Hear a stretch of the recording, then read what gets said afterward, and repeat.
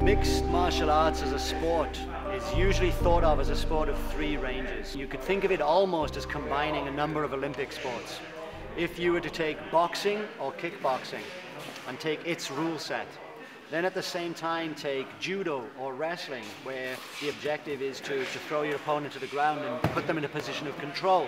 Or if you were to take wrestling on the ground or submission wrestling on the ground, where your objective is to control your opponent to the point where they're forced to submit, to say, I give up, I don't want to be in this position. These are our three accredited sports. All mixed martial arts does is combine them. I was playing golf before this, so I had no knowledge about it all. And I started watching the UFC and I enjoyed watching that, so I was like, yeah, why not do it? And that was it. I was looking to do some kind of a sport, and I was looking at different martial arts, but I couldn't decide which one. So I got pretty good reviews about this particular gym, and also they told me that they combined a bit of every of the one I was looking at. So it was kind of, because I couldn't decide, I just took the one that had a bit of everything. It was a new sport, the most different disciplines in the sport, and you never get bored training MMA because you're always doing something different. Like wrestling, kickboxing, boxing, it's always something different.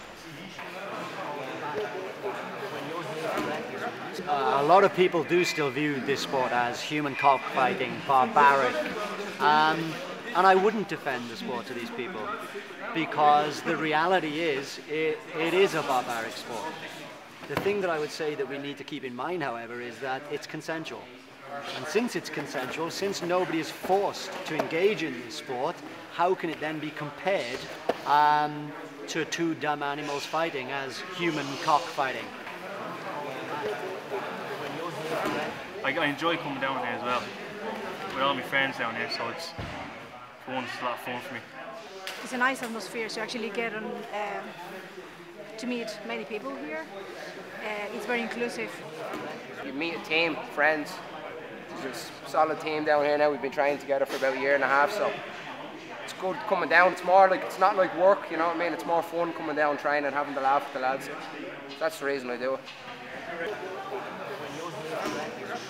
If you are the kind of person that actually believes mixed martial arts is the WWE for real, which it isn't, but let's say you're that kind of person, you're going to develop an interest in mixed martial arts. If you're interested in seeing the highest level of athleticism, you can have an interest in mixed martial arts.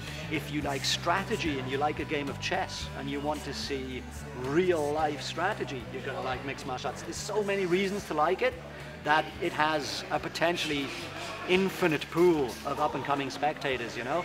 So I think we've seen nothing yet. It's just going to keep growing.